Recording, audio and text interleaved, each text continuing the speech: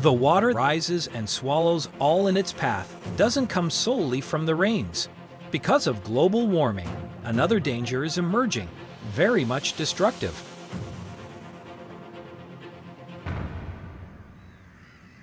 Each year, in the North Pole, there is an accelerated melting of ice pack. A generalized font all over Greenland, so almost every point in Greenland, even those at an altitude of 2,000 or 3,000 meters, have melted. There are big pieces that break off and form huge icebergs, melt and provide fresh water. That is why we are witnessing a rapid rise in sea level. It's likely to get worse. When it comes to rising sea levels, one of the unknown factors is the behavior of Greenland and Antarctica in a context of global warming. The water rises inexorably. You don't realize it with the eyes, but the sea is gaining ground. It is undeniable. In the latest IPCC report, rising water levels, according to scientists, is believed that in the worst-case scenario, if we continue to emit as many greenhouse gases as we do today, by the end of the century, the oceans could rise by 1 meter. 1 meter is huge. If you are told that it increases by 2 or 3 millimeters annually, you won't see the difference when you go to your usual beach. 1 meter will gain approximately 10 meters inland. Now it's becoming sensitive. The problem is that this rise in sea level will continue no matter what we do. The greater the warming, the higher the sea level will rise.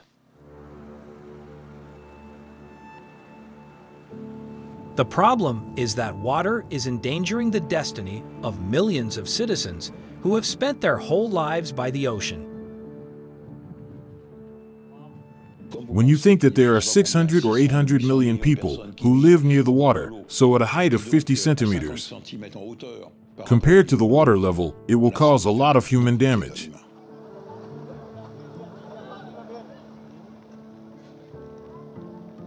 In regions like Bangladesh, which are very dense and very close to ocean level, this could cause massive population displacements.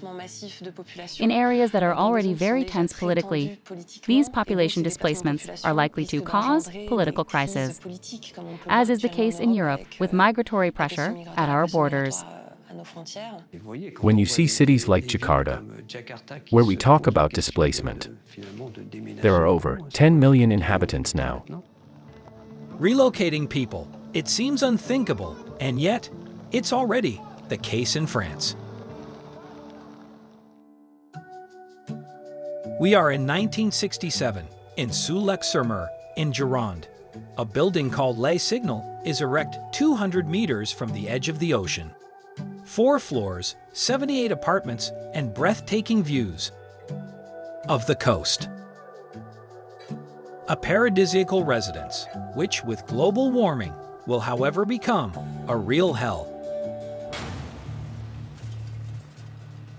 50 years later, unbelievable, the water has gone nearly 190 meters, so much so that residents are worried. I have been a homeowner for about 15 years. Last year, it was 5 meters taller than the limit we have there now. It was 200 meters away about 20 years ago. Are you worried now or not? Very worried. I was one of the only optimists, but today I am becoming pessimistic. The residents' Les Signal saw the sea come very close in a few decades. The sea was getting closer to land by the day, and it was so yearly to the point of completely invading the building. Unfortunately, every year, the work is limited to putting in sand. But putting in sand to prevent water from rising didn't help.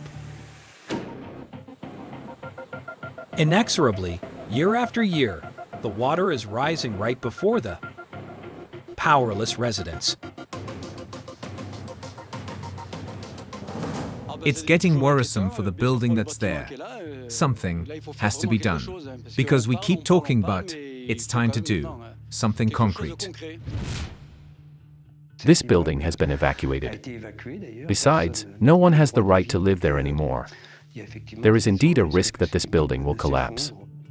Today, the ocean is only 9 meters away from the Les Signal residence. The danger is not only looming in Gironde,